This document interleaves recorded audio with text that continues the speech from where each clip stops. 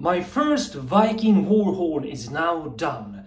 So what I did yesterday was sandpaper it, clean it.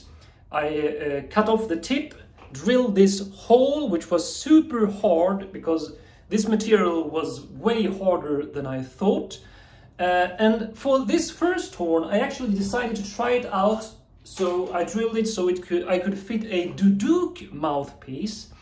And then also play it naturally, so I can change the sound depending on what I need for my track.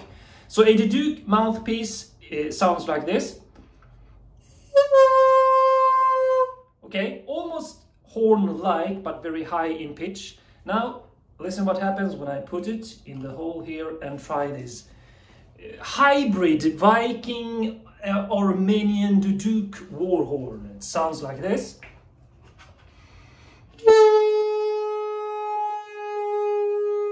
I can also put my hand here and adjust the sound and try to do some things with my lips here on the reed.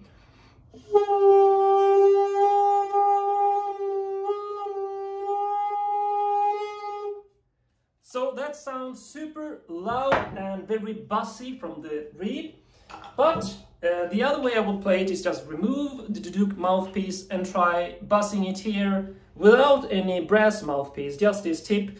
It's not rounded too well here, I may do that later, but right now I just put my hand like this to shape more round brass type embouchure mouthpiece. And then try to learn the brass embouchure, you know, the buzzing of the lips, which is super hard. I have never played any brass instruments before, but prepare yourself, because this is how it sounds like when you play a Viking War Horn naturally. As a beginner, mind you, but this is how I can sound it for now.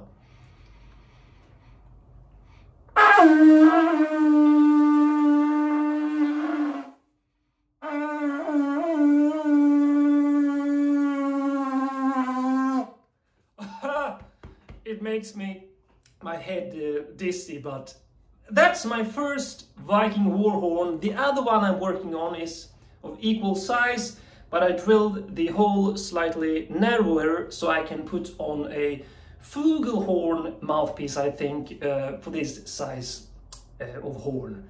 So that's what I've been working on yesterday and today, and I will update you with more sound design and instrument projects in the future for my brand new Nordic Viking music artist project. I'll see you in the next video, my friends.